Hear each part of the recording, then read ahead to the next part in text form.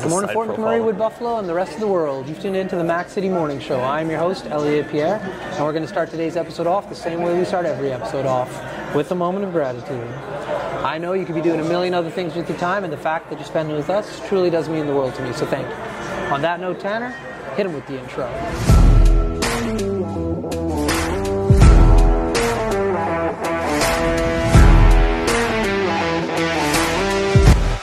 How's it going, you guys? It's Jake White, JJW, coming at you from Norrell Toyota in Fort McMurray. Just wanted to say hi and come on down and check the place out.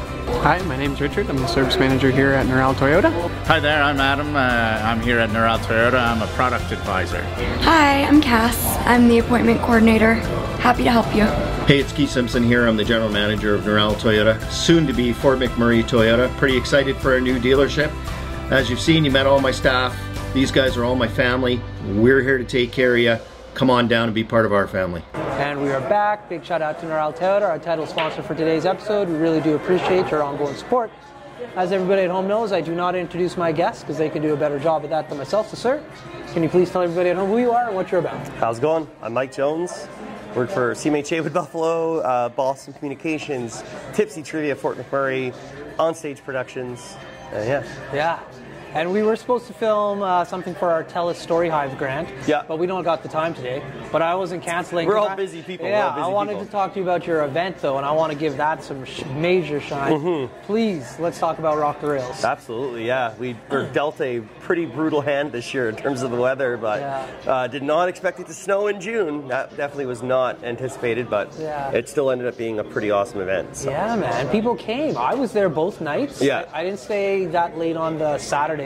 Yeah. Because I went to a Filipino fundraiser at nice. Rewind. Okay. But I was there pretty late on Friday, and it was a good time. We had a great crowd out Friday. Saturday was crazier. Yeah, it was. We had about 3,000 people through the door throughout the day on Saturday. Wow. But that number was taken before the headliner, and we had a lot of people come from the Oilers game just to see Authority Zero. Yeah. And they went on just after 9:30, something like that. So. Who's that Indigenous group that was playing on the Friday? The opening band was the hip hop band. Yeah. Oh, ABO.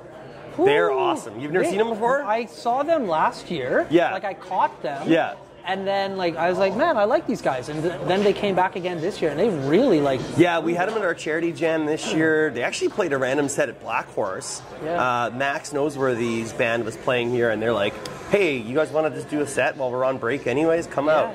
And they did, and they're freaking awesome. And they've been just trying to get their name out there and get the brand out there. Yeah, so where are they're from Fort McKay. Oh, no shit. Absolutely. So, yeah. Oh, I got to link up with those guys. Yeah. Yeah, they're wicked. They're good dudes, and they're always down to do stuff.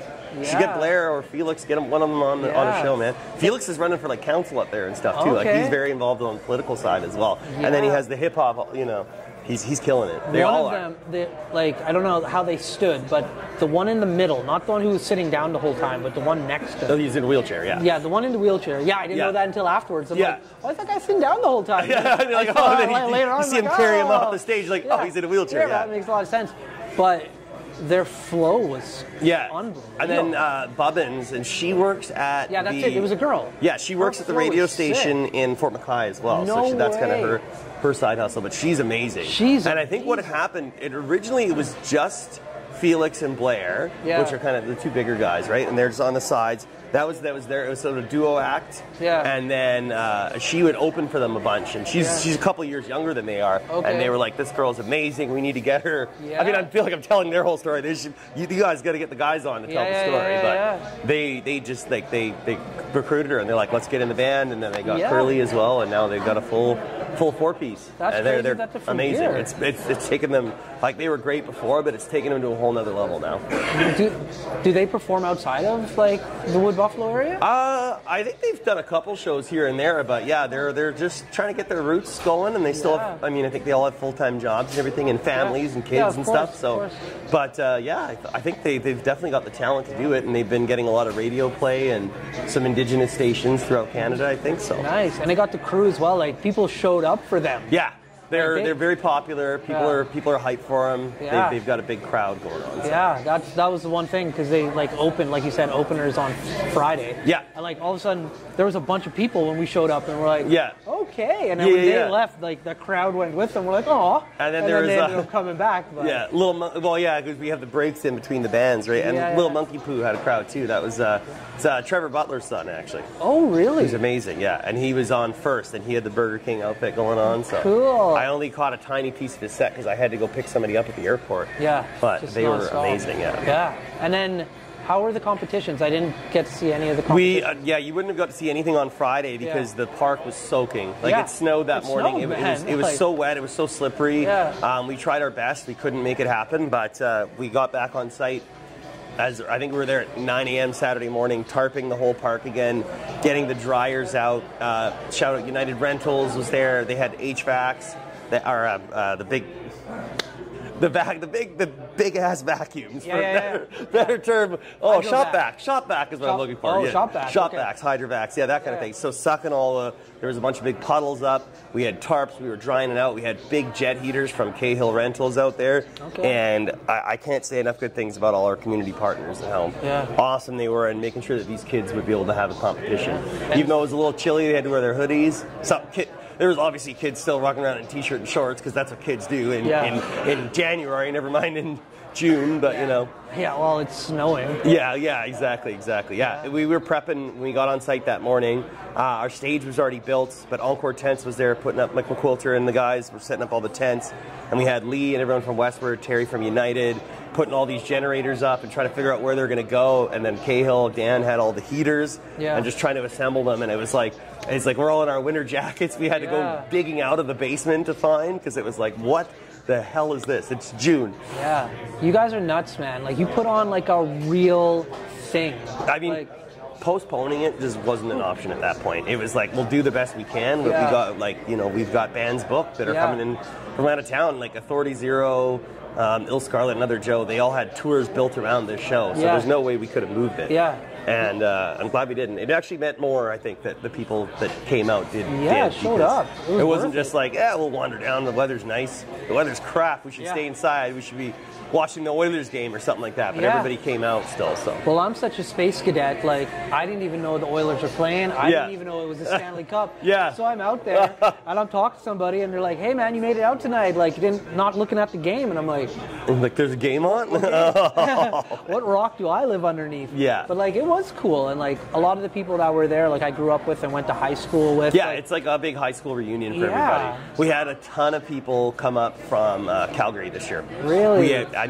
We booked 50 hotel rooms, so we had about 100 and some, because they were all double rooms, so it was about 100 or so musicians and athletes from out of town. And by athletes, I mean like the guys that are judging and stuff like that. The Rumors guys and the Hazel guys. And then we had another, probably another 100 people from Edmonton and Calgary that came up that just wanted to see these bands and wanted to have a reunion. And obviously the Joey D night on Saturday. So Claudia DeLusong, who's Joey's sister, of course, lives in Calgary. So her and Kimmy and a couple other people drove up. Lisa too. They drove up specifically. I saw for the her event. and I was like, "Hey, how you doing?" I didn't know she moved to Calgary. Yeah, she lives. She lives in southern Alberta, so she's definitely not in Fort McMurray anymore. Yeah, her and Kim were out there. Yeah, so they both drove up. It was funny. We were just hanging out with them 2 weeks before in Vegas. They were at Punk Rock Bowling, so and they were going again in LA to see NoFX with that crew as well. So these are people that go to festivals in like Vegas and LA, and they're like, "We're going to Fort Mac. We're going to this Fort Mac festival." So we're building something cool here. I think. Yeah, you really are, man, and like it's a huge undertaking. Not to toot our own horn too much, but no, you should. Like the amount of tents, the gear, the stage, like because me and Tanner throw our things, right? And I'm looking around, I'm like, nope, I never want to get this complicated. The logistics, the fencing for AGLC, you got to fence the whole area. Shout out to Vista Ridge, though. So much easier. Before, the rules were, and it wasn't even, Vista Ridge couldn't even help us then, because the rules were you needed 8 feet fencing. Yeah. And I've always been a believer when it comes to like beer gardens and stuff, and it's like, oh yeah, we have people act out all the time. It's like, yeah, because you're caging them in like animals. You cage people like animals, you treat people like animals, they're going to act like animals. Right. So that was the old rules, and we had to get, Sunbelt Rentals were always great for us for years, but we'd have to lug it all out in these giant construction fences and set them up and secure them, and oh my god, I so many fingers lost and like just like fingernails and everything just from lugging that stuff out, and it was not comfortable, not fun. And then the rules relaxed last year, so we were able to get a stadium license thanks to Canadian Brew House for that.